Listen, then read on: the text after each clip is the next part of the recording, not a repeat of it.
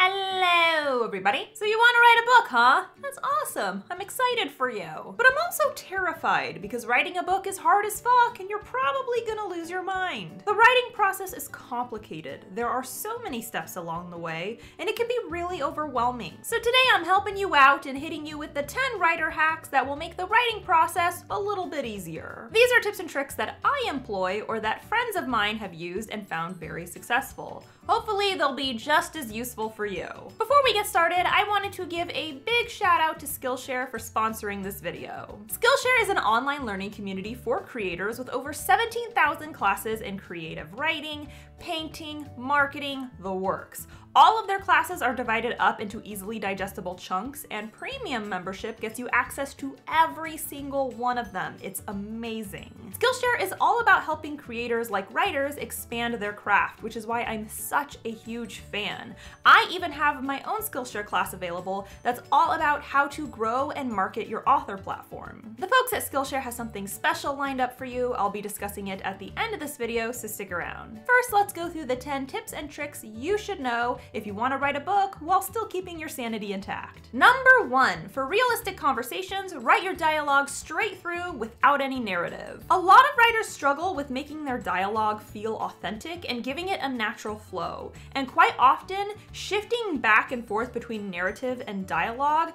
plays a huge part in this issue. Your narrative is your writer voice. It's professional and correct, whereas dialogue is your characters' voices. It's messy and real. Switching back and forth between the two can result in clunky dialogue or boring conversations that go nowhere. Instead, when you come to a dialogue-heavy scene, ditch the narrative and write the conversation straight through. No pauses for description or body language, no dialogue tags, just the voices. This allows you to craft the conversation naturally and without any interruptions. Then you can read through it and eliminate anything that comes across unnecessary or forced. Once the conversation is up to your standards, that's when you add the narrative and dialogue tags. Writing conversations like this will often make your dialogue way more natural and a lot quicker to craft. Number 2, when writing conversations featuring a large number of characters, color code. A lot of authors write ensemble casts, which means having to navigate dialogue featuring 4 or more characters at a time. In order to make these conversations less overwhelming, assign each character a color. For example, Tobias's dialogue can be red, Layla's can be purple, Orion's can be gray, and Duffy's can be blue. Color coding the dialogue will clarify who is speaking at any given time, making it much easier for you to follow,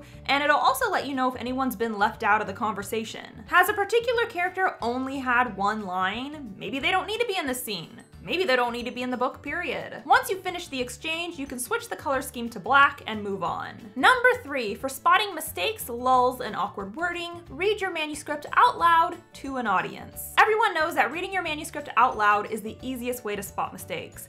Problem is, it's super tedious. Sometimes writers will have a program read the content out loud to them, which can work, except these programs don't usually take inflection or tone of voice into consideration. Thus, a great writer hack that can subvert all of these issues is to read your writing out loud to an audience. You don't need a literal audience. It can be just one friend or one family member. Not only will this help you spot all those pesky mistakes, but it'll also give you an outside perspective who can tell you if the scene was interesting or if they were intrigued. It'll also help build your confidence. You're forcing yourself to share your writing with another person, and the more you do that, the easier it'll become. Number 4, struggling with physical descriptions? Remember FASHO. FASHO is an acronym standing for figure, eyes, skin, hair, and other. Figure means the character's body type. Are they tall and muscular, or are they short and curvaceous? Next, we've got eyes, which mostly refers to eye color, but you can also include shape and size. Next is skin, because describing skin color is a must. Then we've got hair, which refers to color, length, and texture, like a short blonde bob or long auburn curls. And last, we have other, which refers to any defining features your character has, like freckles or tattoos. If you're ever not sure how to describe your character's appearance, just remember FASHO, and you'll for sure get that description written. That was stupid. Number 5, struggling with setting the scene? Remember your 5 senses. What is your character hearing? The crashing waves or the laughter of passersby? What are they touching? Maybe they fell down and all they feel is hard, gritty dirt beneath them. Do they taste anything? Are they stuck in a hospital tasting blood on their lips? Next is sight, which is the most obvious one. Do they see lush green trees or a cloudless blue sky? And lastly is smell. Maybe they're inundated with a thick stench of rotting corpses. You don't need to include every sense because sometimes certain ones aren't super relevant, but tapping into them is a great way to get a setting nailed down when you're feeling stuck. Number 6, for passive voice, fuck the by zombies test and just use a passive voice checker. Everyone knows that the #1 suggestion for handling passive voice is the by zombies test. Tack the phrase by zombies at the end of a sentence. If the sentence makes sense, then you've written in passive voice. If it doesn't, you're in the clear. Problem is, due to sentence structure and other variables, sometimes the by zombies test doesn't work. A better option is to simply use a passive voice checker online. There are tons of them. If you're unsure about a sentence, slap it into a detector and it'll let you know if it's passive voice. Not only that, it'll break down exactly why the sentence is passive voice,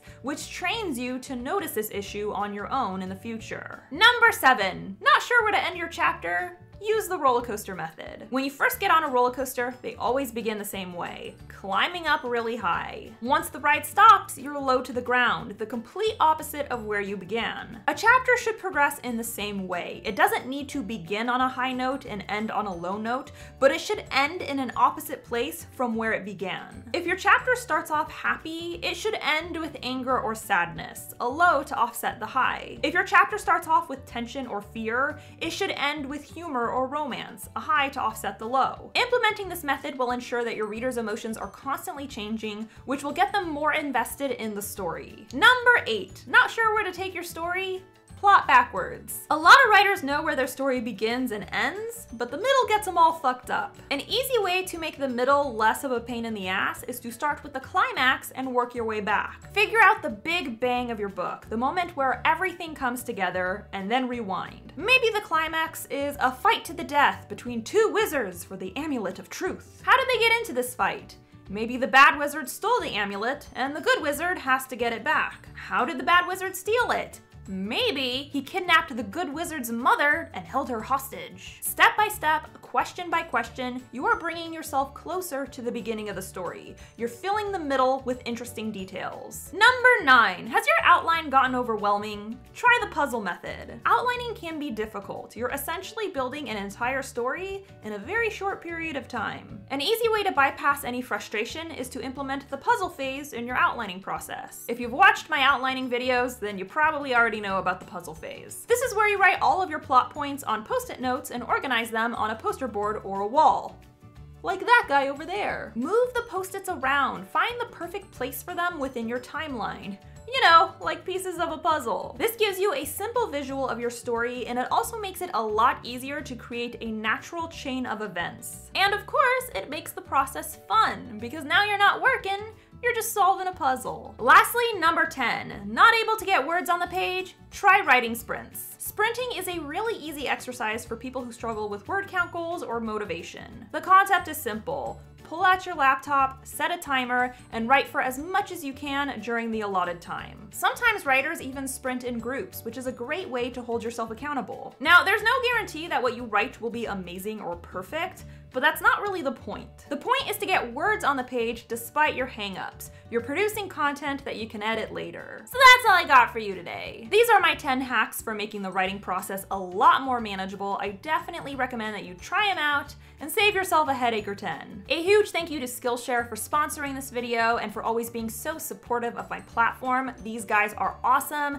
and I am just in love with this service. An annual subscription to Skillshare is less than 10 bucks a month. However, as a special little treat, Skillshare is offering 2 months of Skillshare Premium for free to the first 500 people who click the link below. This offer will not last forever, only 500 people get to cash in on it, so click the link below, save yourself some money, and gain access to a bazillion classes. Don't forget to subscribe to my channel. I post new videos on Wednesdays, and if you want to be alerted as soon as I upload, you know that all you have to do is ring that bell. You just ring it down below. It's super easy, and then you're always alerted when I'm here.